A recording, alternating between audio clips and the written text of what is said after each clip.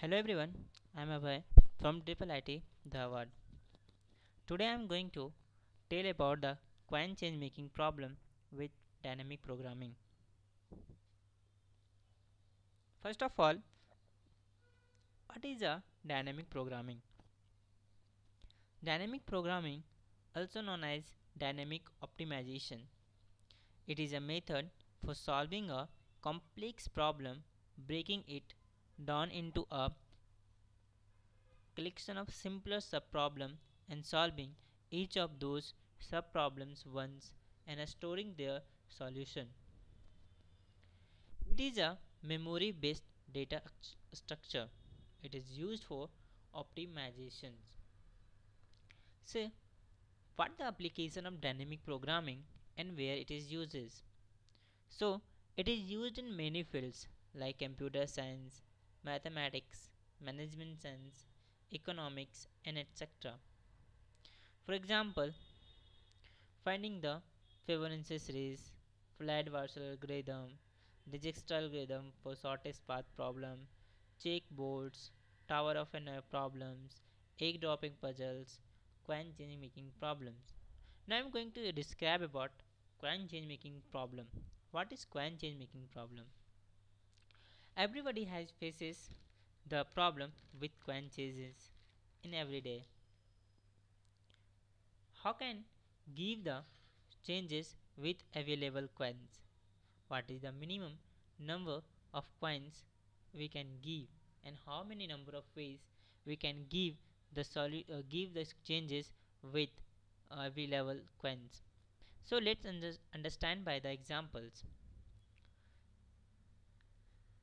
where we have a coins. Let's suppose 2 rupees, 5 rupees, 3 rupees, and 6 rupees, and we have to give a change for n is equals to 10.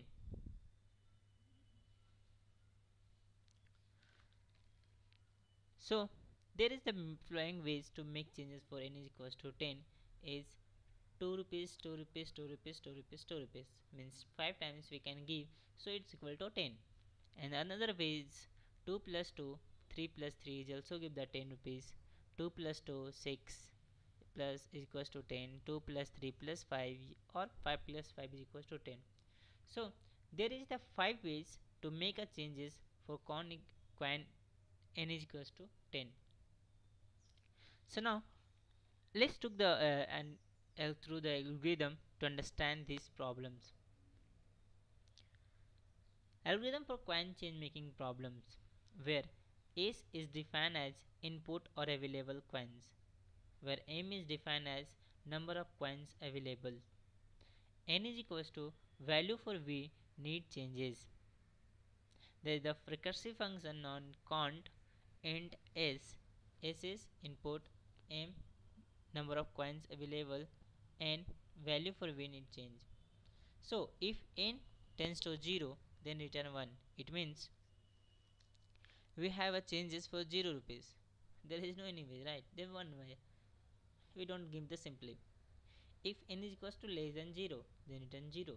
If you know one can give, no one demand the changes, so it is on 0.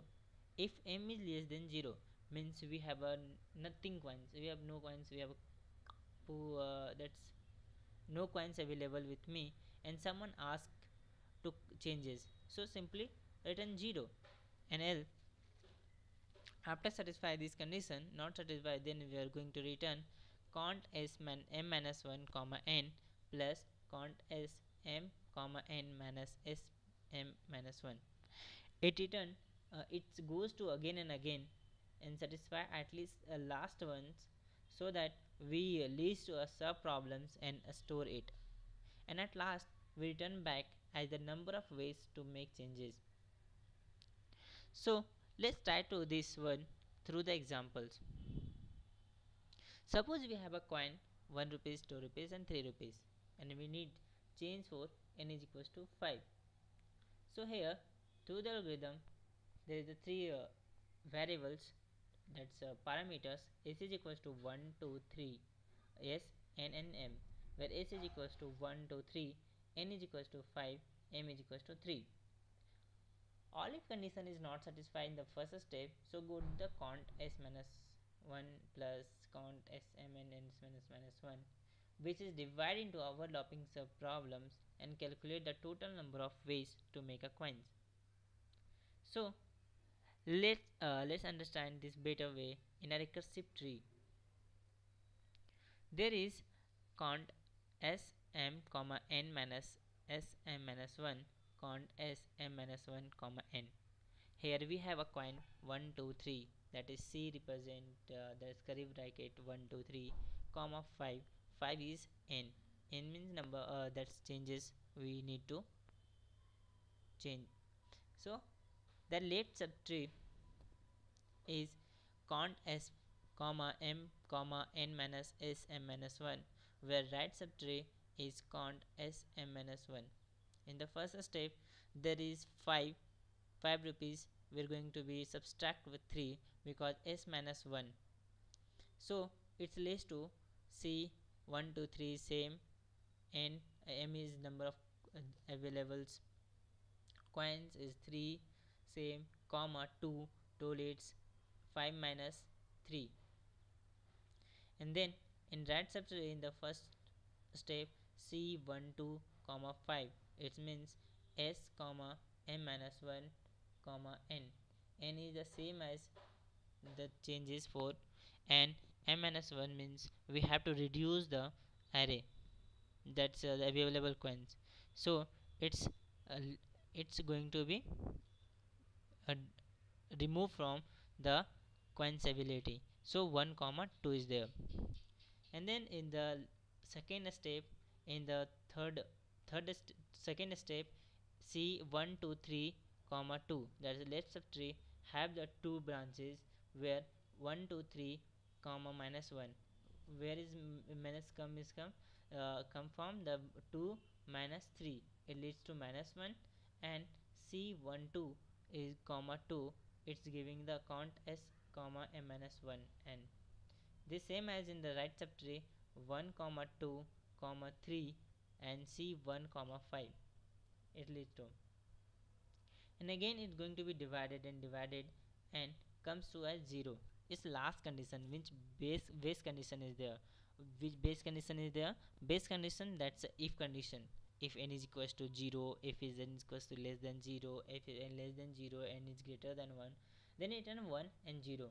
After adding these sub values, we get the number of possible ways we can give the solution. So we can conclude that in 1 2 3 for n is equals to 5, we can give that like 1 1 1 1 5 times, 2 plus 3 1 times 3, that's 2 2 plus 1, and there is the many ways we can give the solution. So let's conclude it. It's conclude that optimal substructure, overlapping subproblems, number of ways for calculating the coin changes, and there is the time complexity is big O Fn.